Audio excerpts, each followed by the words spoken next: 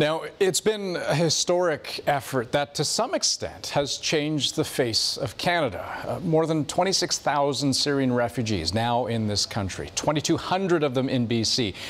And CBC has been there every step of the way, from the preparations for their arrival, to the tearful airport reunions, to the ongoing challenges finding things like housing, accessing English courses, getting jobs in this province.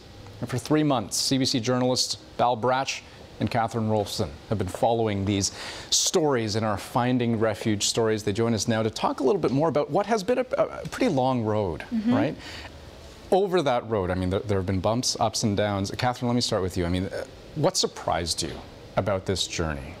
You know, Andrew, I think before going into this project, my idea of a refugee was pretty one-dimensional, to be honest. I was thinking about somebody who was a victim, who was just happy to arrive in Canada. But the more I met these refugees, I realized that they were coming from something. A lot of them had well-off careers back home, and they didn't want to leave their countries. And as much as they're grateful to be here in Canada, and they are, they're still mourning their lives that they left behind, or their families that they left behind. I remember one family that had to make the decision between staying and caring for their elderly parents in Aleppo and bringing their children to safety in Canada. Right. Can you imagine making that decision? And you know, we had such a vivid picture, a vivid portrait of the situations that they were coming from, but also of what dealing with reality here was. You know, Val, I'm curious to get your take on, in terms of what surprised you over the course of that span. I think for you and I, we both know that online comments, they can be pretty hurtful sometimes, and people can be mean. We know the trolls lurk in the comment section, and I was expecting a lot of that with these stories, but some stories where I thought, you know what, this is a really positive story. There's no way someone's going to say something negative about it. We had this story about a 12-year-old boy. He uses allowance money to buy mittens for refugees, and people started attacking him in the comment section. And I remember having to text his mom to say, don't let him read the comments because people are being mean. And I'd never had to do that before, so I was surprised by things like that. Was it difficult? I mean, particularly this job, given, and I mean, I think a reporter's job is always difficult to some extent, but the stories that you're dealing with on a daily basis, I mean, that's really something. And you're getting close to the people, right? We've been contacting these refugee families over time, weeks and months in. So it was difficult for me maintaining my objectivity and distance as a journalist when a lot of these families saw me as a lifeline. They were asking me for help personally, finding housing or getting jobs. And I had to explain that that's not my role as a journalist, but hopefully in bringing their stories to light, help will emerge.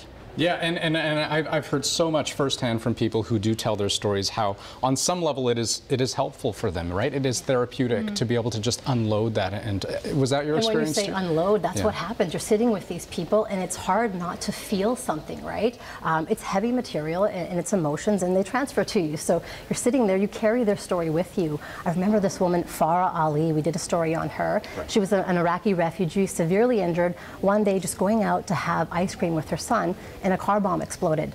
Now she's had 11 surgeries, can't even hold her son. She wants to play with her kids. She can't do a lot of the basic things that we all take for granted, and those kind of stories just stay with you. So I think for me, it was dealing with some of that emotional stuff after the story is over.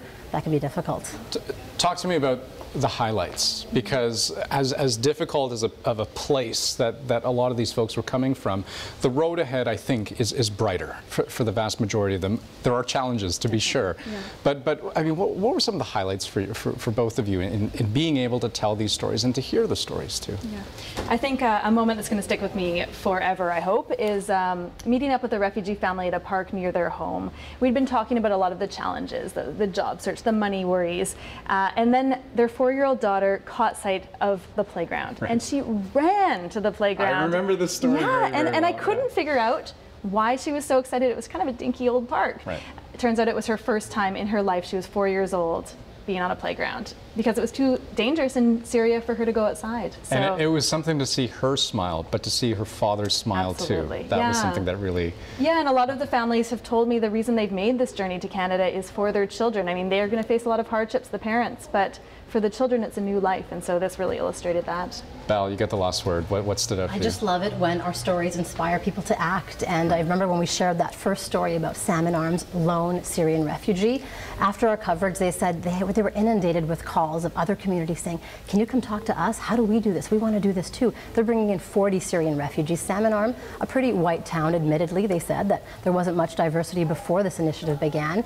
Now they've gone to Revelstoke, they're going to Merritt, and they're sharing it and spreading the initiative. And it's great to hear that. Yeah, well, Val and Catherine, I will just say, both of you did outstanding work. We were following the stories from the very, very beginning. I certainly got a lot of feedback from folks who watched your pieces on our show, and I hope a lot of that feedback has also made it to you as well, because they were some pretty incredible stories. So thanks for sharing your side of it. It's been a pleasure. It's been great. Thanks.